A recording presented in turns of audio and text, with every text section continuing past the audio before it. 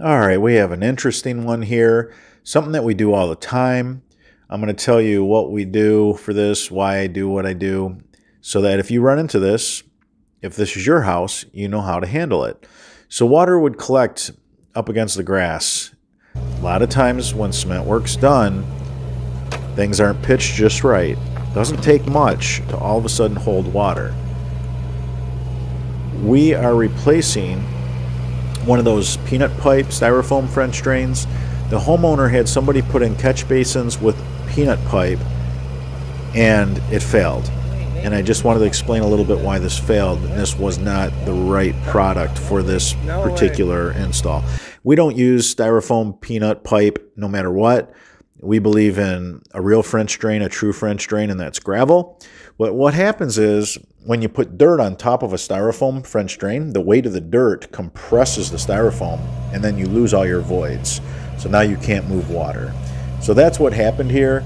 They put in the styrofoam French drain and the catch basins and they put the dirt on top. And then of course, you know, cars are going to drive off the edge of the driveway as well. So once it's compacted and all those styrofoam, you know, poly rocks they call them, are compressed, there's no more void. Unlike real stone, where you can pile dirt on top of it in a nice burrito wrapped, contained, you know, non-woven geotextile filter fabric, you can drive over that with a car.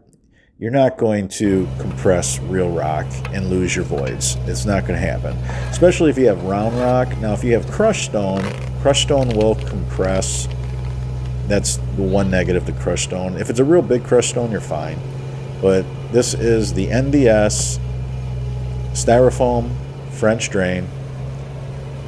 Look at that. Unfortunately, this homeowner had to pay twice to get his drainage problem solved.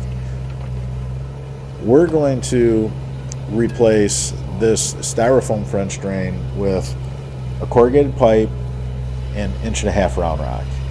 You know, we're going to go ahead and line the trench with a non-woven geotextile filter fabric. We are going to go ahead and install some blind inlets. If you want to know more about blind inlets, I've made several videos on them. You know, you could, what is a blind inlet, how to install blind inlet on YouTube. You'll find all that. I will show you Francisco putting in a couple blind inlets and what the finished product looks like here towards the end, because we're going to go through the whole install of this. But right now we're just trying to remove this old French drain system, you know, some additional dirt, because they're really small. A styrofoam French drain is not very big in diameter. If I remember right, when we did a bunch of testing and we had to give the dimensions for all of our videos when we were having some fun with this drain, it's only 7 inches in diameter. Can you believe that? Only 7 inches. And you got a 4-inch pipe in the middle, and the outside diameter of that pipe is 4.5 inches. So there's not very much styrofoam to begin with. So it's no wonder these things don't work very well. But we're pulling this styrofoam French drain out, plus the dirt that was on top of it, plus we're digging out additional, because we believe, you know, in going a minimum of 14 inches, that's a minimum. You know, here we're 16 inches, you know, closer to 16 inches. And yes, I mean, certain systems require deeper digs. It depends on how much subsurface soil you're trying to de-water. You know, there's cases where homeowners are asking us to tighten the yard up and they want to go deep, and we'll just run French drain, you know, 2, 3, 4 feet, no problem. Whatever the request is and whatever the job is, I mean, you adjust your depth and your width of your French drain for what it is you're dewatering. So keep that in mind, because I get a lot of questions. How deep is your French drains? Well, when you watch our videos, you'll see some are wider, some are deeper, and it all depends on what we're, you know, going for as far as dewatering. What is the dewatering needs? And we build it appropriately to take care of whatever that may be, whatever the request is of the homeowner. So this styrofoam French drain, you know, it just went down to a pop-up. Now we're going to do the same thing. we're going to take it down to a pop-up, and I'll show that. Of course, our pop-up's going to have a turf restrictor plate because we're going to keep the grass from growing over the end of our pop-up. And you guys are probably familiar with seeing that if you subscribe to this channel, the turf restrictor plate. We have a plate that protects the pop-up emitter from grass growing over it. And it works fantastic because there's nothing wrong with a pop-up. It's the weapon of choice. But the problem with the pop-up is the grass grows over a 4-inch pop-up so quick. You blink an eye and you don't even know where it is. You can't even find it in your yard. So the guys elected to keep that basin in place, and that's cool. We went ahead with the 6-inch pipe because, as I've taught you guys in many, many, many videos, the larger the diameter of any material, the stronger it becomes. So yes, a 4-inch corrugated pipe in a certain thickness, and when you increase the diameter to a 6-inch pipe in that same thickness, the 6-inch pipe would actually be stronger.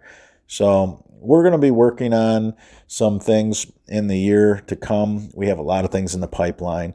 So one of them is actually going even heavier yet with our 4-inch high octane. So we'll see how that goes. We've been, talking to our rep and Boffman Tile, and we're going to see just how thick we can go with this. So right now we're putting our 1.5-inch round rock on top of a 6-inch corrugated pipe. This is going to be plenty strong. The rock packed around this corrugated pipe is going to protect it. A car can drive over it, and its weight is going to be evenly displaced over a large footprint of this drain because one rock is resting on 3 rocks, and those 3 rocks are resting on 9 rocks, and so on. So you spread the load out really nice when you build a French drain, a true traditional French drain. Stone, that's the key. So Francisco's going to put some blind inlets in here along next to that drain basin that the guys kept in. This is going to give it more inlet yet. So when you're trying to grab up surface water, the blind inlets are the way to go. You lay this right on top of the non-woven geotextile filter fabric. And then you go ahead and just take sod and piece it around it to hold it in place. It works dynamite.